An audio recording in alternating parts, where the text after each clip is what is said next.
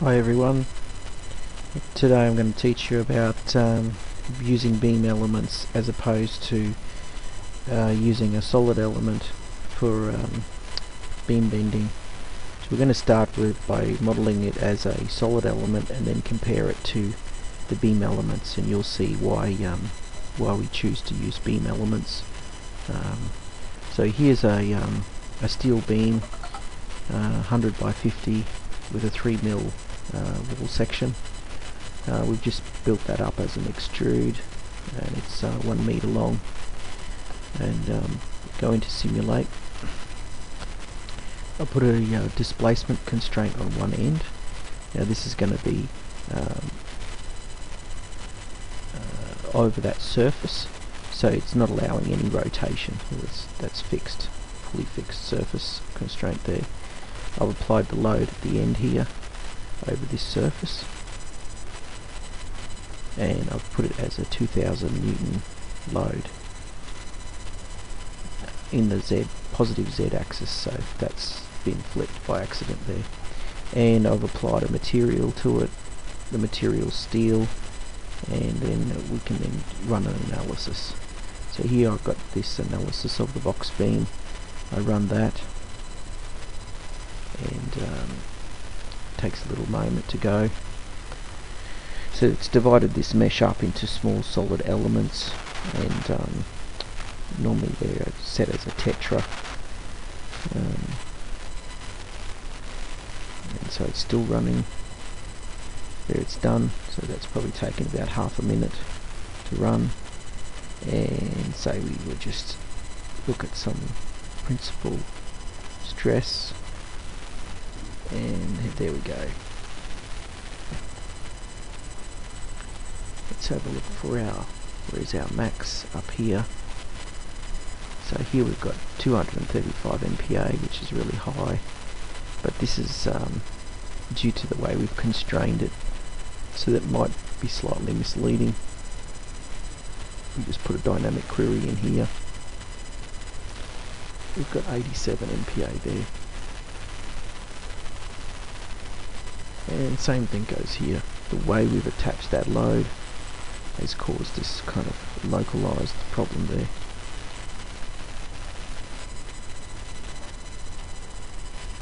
Okay, so now if we go back and do this as a 2D beam element, so let's just create a new one. Let's say this is a beam.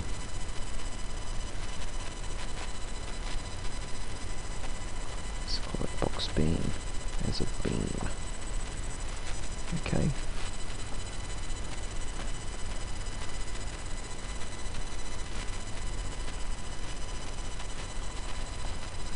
Let's call it number 2. It's not liking what I'm saying.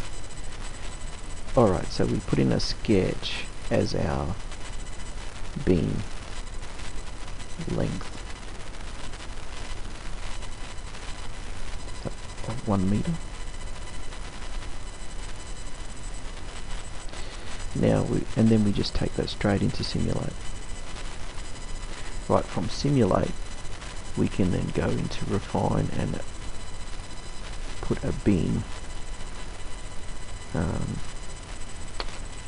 idealization, they're calling it. It's got a direction. We apply a section to the beam, so we can do a rectangular hollow. Now we were 50 by 100, and our B is a 44, and the internal is a 94. And if you're not sure, you can preview it, and you can check whether your moment of inertias and areas are adding up to what you expect.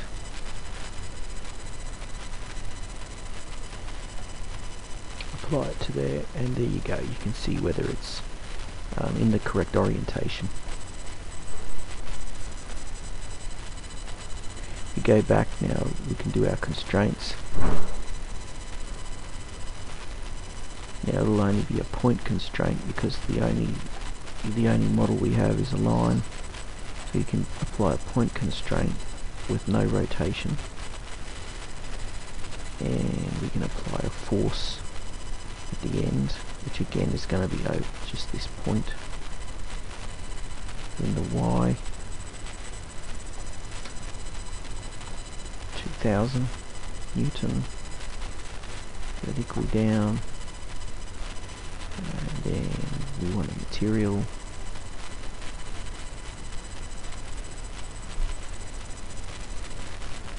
Steel, run the analysis. Let's make a new one. And we could put beam in capitals. And we might just increase this plotting grid. Run it. Run it. And it's completed in 1 second.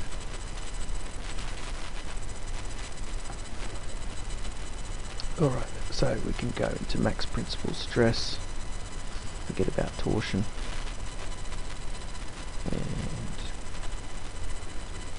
it's nice to put in the deformation, see that it's behaving correctly, it's moving in the right axis, and here we've got 89 MPa, which is what the value that we found up here.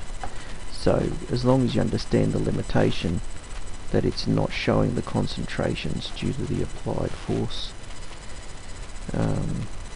then you get the same result. We can also look at a displacement at the end here of 3 mil,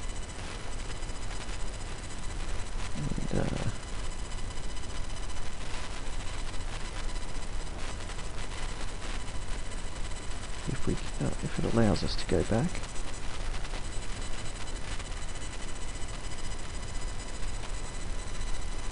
let's go back to the other one. Let's double check. That's the result of the displacement, and there you go, 3.85.